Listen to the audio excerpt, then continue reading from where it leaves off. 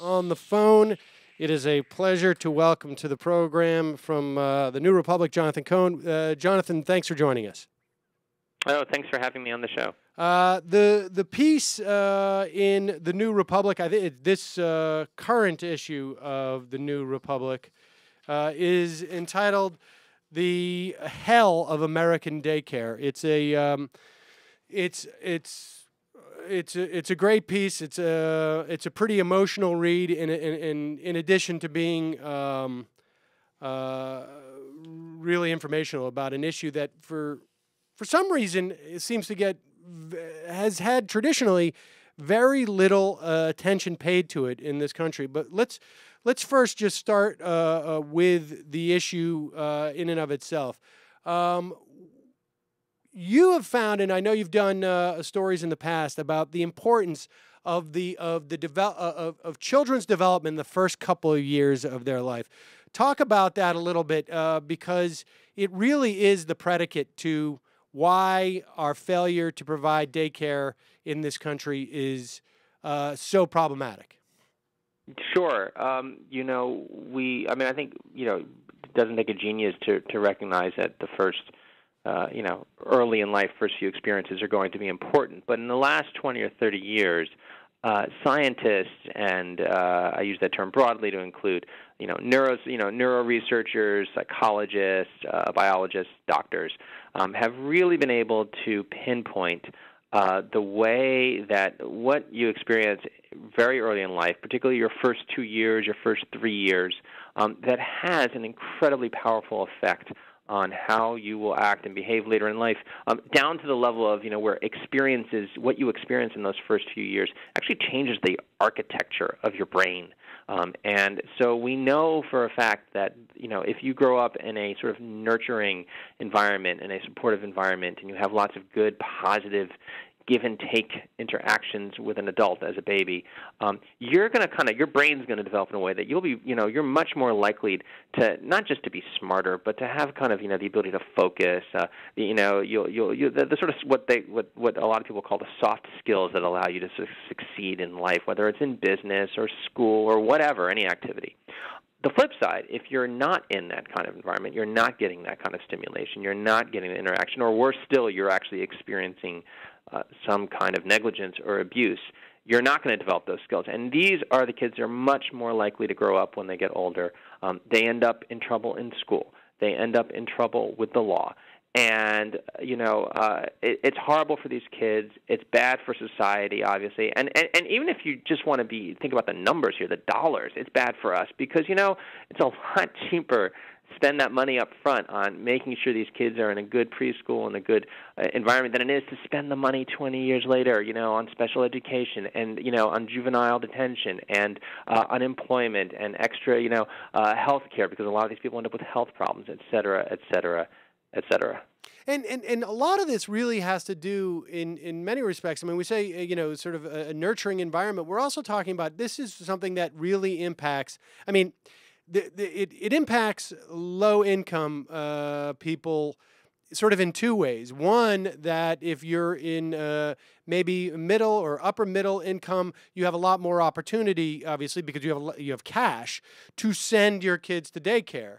If you are lower income, you don't have as much opportunity to do so. And we also know, I mean, this statistic I found some time back. I think it was when I was doing the Up for a couple of days.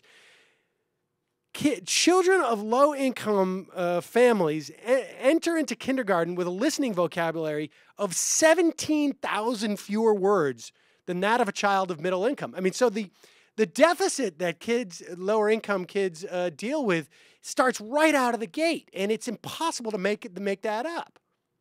Yeah, it's a real double whammy for just as you put it. I mean, if you're in a low-income family, strike one is you can't find, it's a lot harder to find a good daycare or preschool for your child because you can't afford it. And then the second whammy is that now that you've been penalized because you can't get, that's the penalty. As a result, when your kids grow up, now they're now worse off. I mean, and it happens right away. Like you said, they enter kindergarten and they haven't heard as many spoken words, and everything we know about how kids develop language skills, how to read, how to write, how to speak. That's all about the give and take with adults, about speaking and hearing, and it's tragic.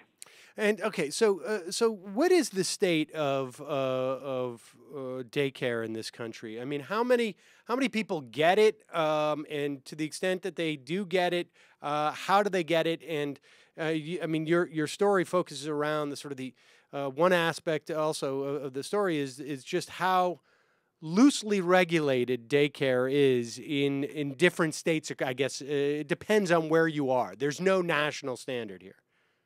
That's right, and the preface to this, I should say, is that it was shocking to me that how little information we have about daycare in the United States, even at the level of how many kids are in daycare. I mean, the numbers I use are the census numbers, but if you talk to the people at the Census Bureau, they'll tell you they're not the most perfect numbers because they're like based on questions in a survey, and it's the categories are a little blurry. So it's not, even just to make a blank statement, this is how many children are in daycare, is actually a very difficult statement to make. But roughly speaking, there's several million children every day who are, and it's somewhere between a third and a half or maybe more, who are in the care of someone other than their parents.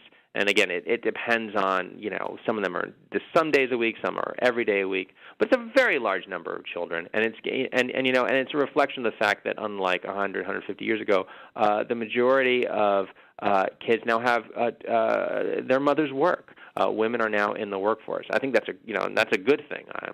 This is a very this was I think a sign of our progress. But we haven't yet sort of come to terms with the fact that okay, well, if we're not, if kids aren't all going to, majority of them aren't going to be taken care of at home by a relative, well, who is going to take care of them? And that's where we get into the question, well, what kind of daycare is out there? And the best information we have is it's not very good overall. There are some great daycares out there, some small percentage, but the majority of them are mediocre at best, and then there's a small minority that are really horrible. And they're horrible both in the sense they don't provide the kids with what they need, and they're horrible in the sense they can actually be hazardous. Kids are in unsafe environments. And this is, again, this is not something we would tolerate in our public schools. Even though, lots of public schools have problems, we would not tolerate this level of quality in our public schools, but for some reason we do frequently when it comes to daycare. Well, this is really one of the big takeaways of your piece is that, and it sort of bleeds through in these different fashions, that there is very little data on it, that there has been, I guess, over the years, you cite a couple of times where there's been attempts to increase daycare, but that it's not really a national issue. Now, in the 1960s, we started Head Start, I guess it was, and you also mentioned two programs, Georgia and Oklahoma, which were, I think, the Georgia was cited by President Obama, I believe it was in the State of the Union, when he spoke about universal pre-K. But just tell us about the plans that are in existence now and their pluses and minuses.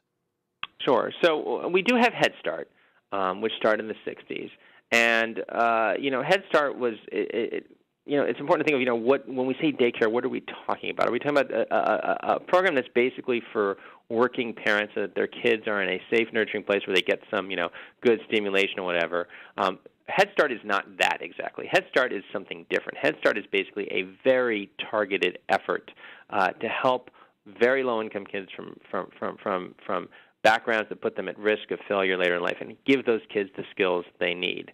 Now, there's a whole separate controversy, and we don't need to get into right now, about whether Head Start really lives up to that potential or not as a program. But, apart from that, Head Start exists. It is, in general, as in terms of fulfilling the function of a daycare, it's pretty good. The problem is it's pretty small. I mean, it vastly serves a fraction of the kids who would be eligible to be in that program. The government does provide money to assist some people with paying for daycare. There's something called the it's a mouthful, but it's basically the Child Development and Block Grant. And that is basically money that goes to the states. So the states can provide vouchers to people who need help paying for daycare. And that's a very good program. The problem is the vouchers aren't that big, and there aren't that many of them. So in most states, you have waiting lists for assistance with daycare. There are tax credits. The tax code, if you have kids, you can take some money off your taxes, and there's an extra one. Again, that's so a lot of these are targeted more to low-income families. But the bottom line is that we provide some assistance. We provide some care directly through Head Start, but it's not nearly enough to meet the need that we have, which is much greater than the need that existed when these programs came into existence. Now, what's happening in these sort of pilot programs in Georgia and Oklahoma? So in Georgia and Oklahoma, on their own, both decided to start what they call universal pre-K programs. Basically saying, they basically programs, or preschool programs, where basically the government says, we will help you pay for preschool if you can't afford it on your own.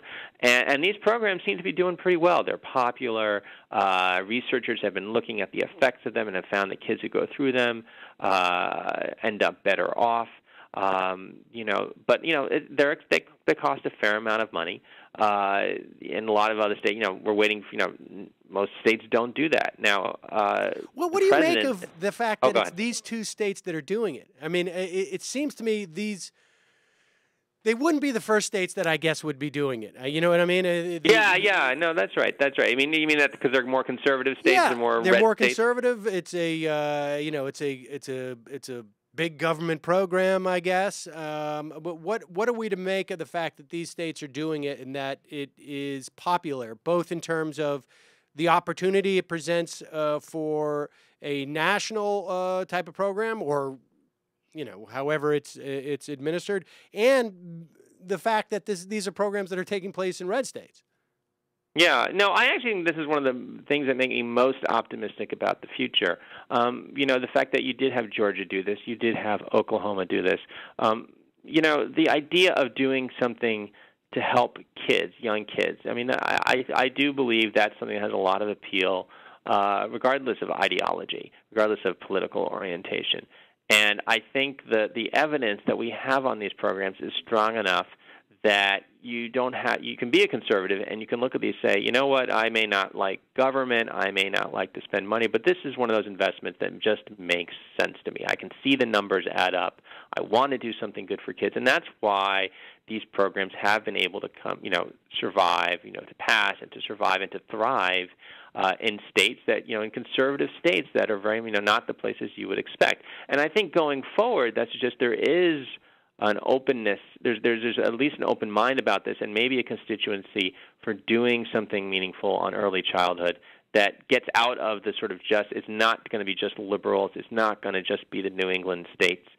There is a broad constituency for there, maybe something can happen over time. It does take money to do this right. If you think about what the problems are with child care and you look at what it takes to fix the problems, at the end of the day, you're always having to find some money, and obviously in this political environment, money is hard to come by, and in general, conservatives are less excited about it, but it can be done, and I think, there's hope that I think over the next few years, maybe something will get done.